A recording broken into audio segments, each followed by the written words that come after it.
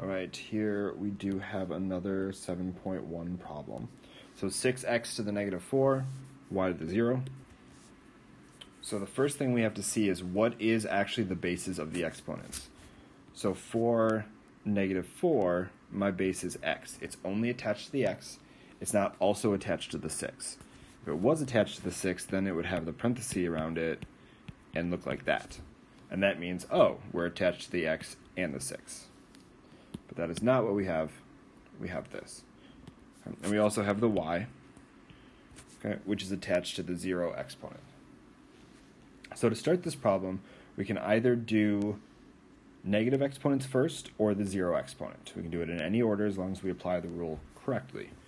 So let's start with the negative exponent. For a refresher, go ahead and check the last video on 5 to the negative 2.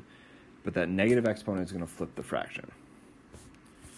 So if I take my problem and I just give it a fraction bar, that x to the negative 4 is going to come down to the bottom and become a positive exponent, so x to the 4th. So remember, anytime we have a fraction, this is this over 1, so then we're going to flip it with a negative exponent. You're going to flip it down to the bottom half of the fraction, okay? Or if it's already there, then you flip it up top. So x to the 4th. Okay, the 6 is just hanging out. It has nothing to do with any type of negative exponents or anything.